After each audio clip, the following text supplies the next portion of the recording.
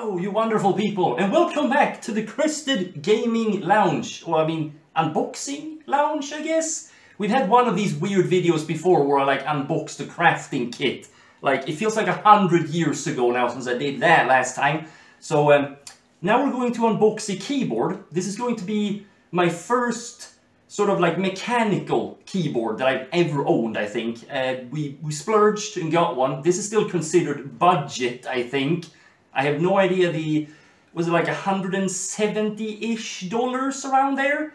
That is still considered very budget, apparently, when you're dealing with mechanical keyboards. You could probably go lower, but this is what I could get a hold of that is still considered, you know, budget and that has an actual Nordic layout for the keycaps. You have no idea how difficult that is to actually get a hold of unless you research it. And, you know, my girlfriend has researched this for many hours, and this is what we came to the conclusion was the best option. And why is it important that it has the Nordic layout? Well, it is important that it has the Nordic layout because I'm a Swedish man, and you know, without our extra letters, I know it's, you know, you guys outside of the Nordic countries don't understand this, but we use something called Å, Ä, and which is three, you know, weird freaking letters that nobody else use. I guess maybe the Germans can sort of like also feel the pain. Yeah, and the UK also has different. Yeah, UK has some different layouts. So what we're gonna do today is we're gonna unbox this thing, which is the actual, you know, keyboard. And we're also going to unbox this thing here, which is some extra keycaps that I got, you know, because why not? Why will I add it, you know? So we're going to unbox this as well. It's just going to be basically, here, look at these keycaps. It's not going to be much. But this one is what we're going to start with, I think. I have no idea what the name of this is. How do you pronounce this? DAREU? It's weird. I think it's called A87L at least. That should be like the product name. And it's the Dream version. The Dream version. I have no idea what that means. It was the, it's the paint on it. It's the paint job. So yeah. The Dream is basically the paint job. This is the model number. So it's a hot-swappable yes, mechanical key. Basically what that means is like most mechanical keyboards you can switch out the keycaps. Hot swappable means that you can switch out the switches. The switches, yes, you can switch out the switch. You can switch out the switches on all mechanical keyboards, but you don't need to solder. Yeah. That's why. That's basically what hot swappable means. Because if it's not that, you have to, you know, be able to solder and stuff like that. And if I did that, if you've seen my other unboxing video, I would probably solder myself to the keyboard because I shake very hard and that would not work. So, yeah, sit tight, and we're going to unbox this thing. You can get a bit of a closer look to it. Let's do it. Right, okay, so now we have this little bit of a better view for you guys. You don't have to see my face anymore. You get to see my weird, you know, skeleton hands instead. So we're going to open the box as the unboxing would, you know, suggest. So we're going to open it. Oh, yes. It's a nice box. Oh, that's a... I have to bend it a bit so I can see myself. Move here. Yeah, there you go. So, yeah. There. See, there's this little protective thing here. We're going to remove that as well so you can actually see what the heck is going on underneath it. We're going to just move that out of the way. We don't need that.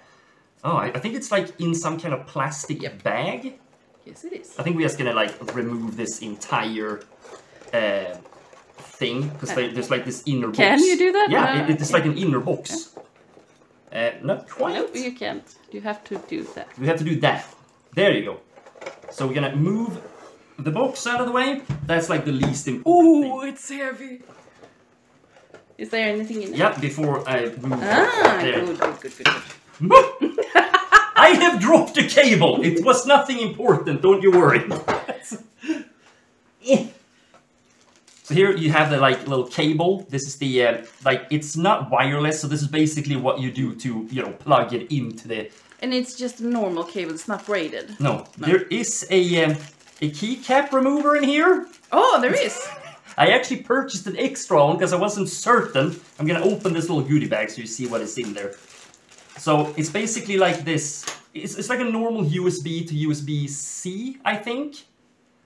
Connection, so you just plug that into your computer.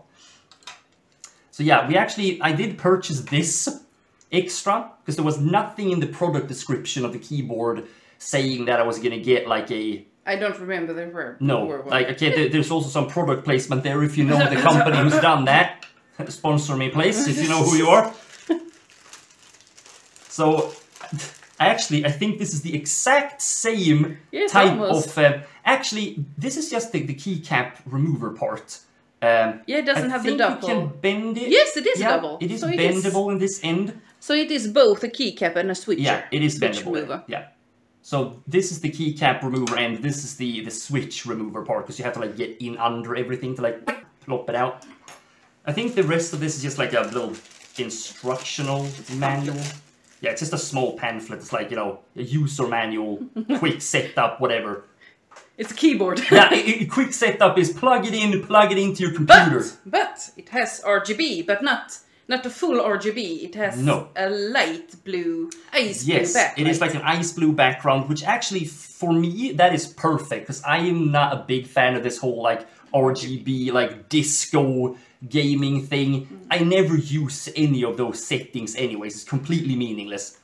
But enough jibber jabber. We're going to get it out of the bag. This is heavy. It's so heavy. I guess for all of you who, like, measure in non-freedom units, maybe, like, it's 2 to 3 kilograms, I would maybe guess. Is it that big? Yeah, maybe. It's pretty heavy, actually. Compared to your old one. Well, I mean, basically, I have a really old, big-ass keyboard that is probably, I don't know, it probably cost me about $20, $30 when I bought it. It was like nothing. You know, it's one of those basic shit keyboards you can buy anywhere.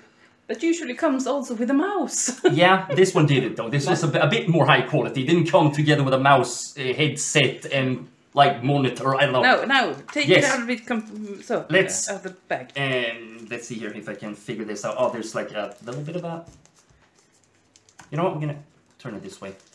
I'm gonna have to put it on its keys. It seems to be kind of like heat welded. So you want a Yeah, it seems to be heat welded together. It's like, I thought it was just like a sticky seal, but it's actually heat welded together there, so we're not going to get in unless we... See if I can maybe just cut a little hole in it, you know, like poke a hole in it. Please be careful. Oh, yeah. I'll be careful. It's my keyboard, I don't want to break it. I paid good money for that one. Yes, but yeah, again, it is a gift for my girlfriend for my birthday. Which is in 1 day, actually, when this is being recorded. So tomorrow. So tomorrow, yes. The 31st of May, unless, you know... So there we go. I can actually... Oh, it has feet. Yes, it has like little rubber feeties. I'm gonna remove it completely so you guys see it properly. I'm gonna unsheath it. They can't see that. I'm going to unsheath it from its prison. So we're gonna... It's just rubber feet at the bottom. I'm not gonna show you that. No, and it was those you can fit. Oh yeah, these things, like most keyboards have these type of like retractable feet. Oh, they were heavy duty. Yeah, just so you can angle them in a bit of a more... There's even a position to put the cable in if you want to like put it to the side. What is it called? Cable slot. Yeah, because like you do have your little... I think you have the entryway there, and then you can like move it in any of these slots to get it out of the way. Maybe you have your PC on this side, or just to get it away out of the sort of... But it's heavy. It is heavy. We're gonna flip it out. See, it's purple. It's magical. Wow! It is very nice. See, I really enjoyed this one. I've been looking at many of these mechanical keyboards that are like black and white, you know, these basic colors. But most of the really unique ones I've looked at, you can't get a hold of a Nordic layout. But as you can see here, these are our special letters. It's like... So you see the enter bar is different. Yes. And also we have the... over here are different. Oh, they're a bit slanted, aren't they? No, that key. That key doesn't exist on the others. Right. Yeah, that's a special key. Those are usually divided up into two, so you have a longer... I actually have a proper little tabby tab there. It felt nice. It is really good. I don't remember, what was the switches? The switches are... What were they? Violet gold. Violet gold, that was the switches, right. It's a bit of a weird one, because we've looked at this keyboard at many other places, including their own website. Yeah, where they had the ANSI keyboard. And it doesn't come with, like, these type of switches doesn't come as standard in any of the other versions. No, I've tried to figure out the information about it, but it seems like this is the version 2 of this keyboard. Yeah, maybe it's so new that there's like most websites haven't updated their information. Usually they come with the red, the brown, and the blue switches. Yeah, those are the basic ones. So I have no idea what this switch is supposed to be equivalent to. That was very, very a lot. Yeah. It's a lot. That one is really nice. Yeah, but there seems to be a good stabilizer here, because there's a stabilizer usually under these bigger keys so that they don't rattle too much. Yeah, but I think it doesn't rattle too much. I don't know. I would probably need a different switch under it to feel better about it. Yeah, I mean, I usually don't. I mean, I'm a big gamer. I'm not like big on typing and stuff like that. So for me, this doesn't really concern too much. So I think this switch was about had a pressure of 45. The regular blues have a 50. Right, okay. And it has the travel distance of a shorter travel distance than regular key. So it is kind of like a medium of a gaming switch. Yeah. It feels really good though. It feels very comfortable. It feels sturdy. It's really sturdy. Oh, yeah. Well, as you can see, these are magneted on, right? Yeah, it's just magnets. Yeah, so there's this like front face here that can actually be removed. Yeah, so you can actually remove it and paint it and such. Yeah. Wait, what was under it? What was under it? Oh, it was. Oh, okay. It's just for that thing. Okay. So it is actually magnetized on there. So even if you like would flip it over, it doesn't just fall off. It's actually magneted on there. So yeah, if like, you know, you could paint it potentially, or you could just get a new one. Yeah, if you want to modify it, it's perfect for modifying. Or if you're into 3D printing, you can probably just 3D print your own one. It's not going to have the magnet part, but then you can just have your own front cover that like fits. Because like, face it, most people might actually get new keycaps at some point, and since this is purple, it might not quite fit everything. I mean, I'd say if you get black keys, it's gonna work, or white, anything like that. Like the more mellow colors is gonna work together with purple. But I must say, it's really pretty. That the print on it is really nice. I mean, honestly, I probably would have been happy just like with these being a bit different, like the arrow keys being like odd and unique. But since they actually put the effort in making the enter key and the space bar a little bit, more artistic. Yeah, and your escape is also, because it says dream. Oh, it says dream at the escape, so I guess the other one, the swallow one, is probably saying swallow up there. Yeah, I will probably put the company name of this, or like their website, in the description, so you can go check them out. They do sell them at many resellers online as well. You can probably find them on Amazon or whatever. No, you couldn't. I said that's the thing, because we only found them at the Max Gaming store. But and they weren't like selling them on their own, so I don't know how people can get them. But I mean, because we've only checked like the European Amazon websites, like the Com and the Swedish one. Yeah, so I mean, I mean, if we like, so I mean, if you're in like like anywhere in the US, Canada, whatever, you can probably check like Amazon.com, and it will, because it's so massive, there will probably gonna be someone that sells them. It's probably easier for me to just put the actual brand website there, and you can check them out, because they have many more of these like really unique looking colors and appearances. It's just really nice. There were only 2 available for us, 2 colors. Yeah, and it was this one, and it was the baby blue one. Yeah, for all of you who wonder, we did get this from Max Gaming, or I think it's called Max Gaming FPS or something like that, the whole brand. For all of you who live in Sweden or like in the Nordic countries, you would most definitely know what that is. It's where you get some of these more like unique gaming equipments. It's usually only from there you can get some of these things, which is really good for me. So we're gonna move this out of the way now, because you've had a good look at it. So we're gonna look at the keycaps. You're getting a bit of a close up there as well, yeah. Yes, why not? Now we're just gonna look at the keycaps. These are like extremely basic. It's just the case wrong. Yeah, I like the retro style of these, like the retro looking thing. It's like this like grey, white, and red. It just like it spoke to me. You know, I am a very old man. I know. Okay, I like the retro style. But it wasn't grey. It was the beige ones. Is it the like? Yeah, you want the beige ones. Yeah, I was looking at those really beige, you know, half yellowish ones where you're like, you know the ones, right? That you got from on your Commodore 64 PCs and stuff like that. Here we go. See, they're just neatly tucked in here. Yeah, 2 layers. In 2 layers, yeah. So you have like the basic ones here, I guess, and then you have like some of the more specialized ones, maybe. Yeah. So you have the ISO ones. So you have like the Enter one.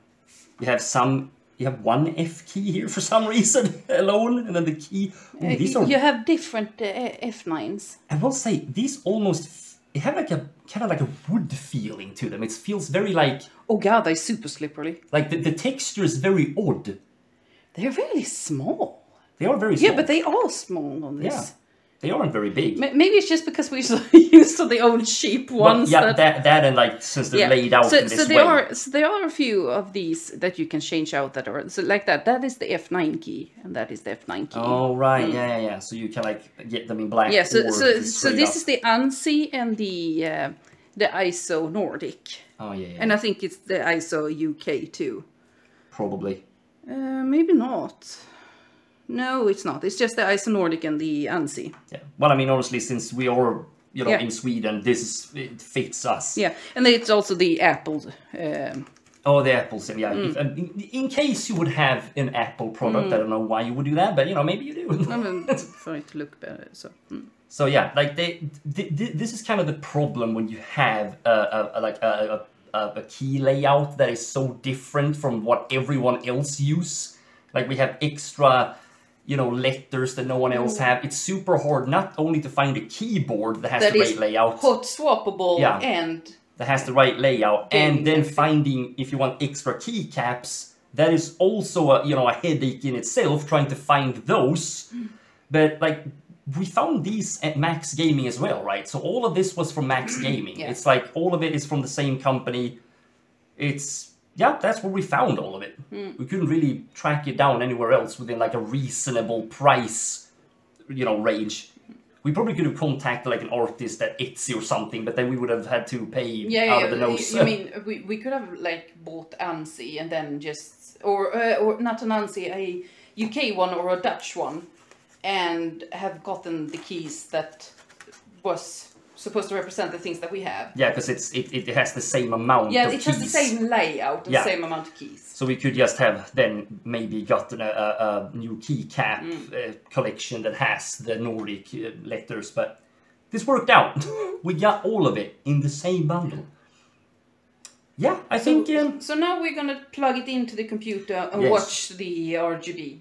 Yes, that's RGB what we're gonna do. Within quotation marks. Yes, and if you want to see that too, you're gonna have to come to my stream, because I will probably show it off there. Too, yeah. Yes, I will show it off there, like in more detail, me using it, so no more sneak peeks for you on YouTube. You're gonna have to come to my Twitch. Yes, we can show a little bit. Yeah, there might be like a short or something. I could probably make a short of this, just uploading it so you guys can see it in use. But so far, I think this is gonna be it for this little unboxing thing. There might be some more small videos coming of this very soon. And there will be more crafting, don't you worry. If you've seen the crafting video, the beginning of the crafting video, that will be coming too, okay? I haven't forgotten it for all of you who want more of that. So, but yeah, this is going to be the wrap-up, I think, of this. So until the next time, guys, I hope you have a great morning, day or night, wherever you might be. And if you can't wait until the next video, I do a stream over at Twitch TV. That will also be in the description below. So, see you in the next video, guys. Bye-bye.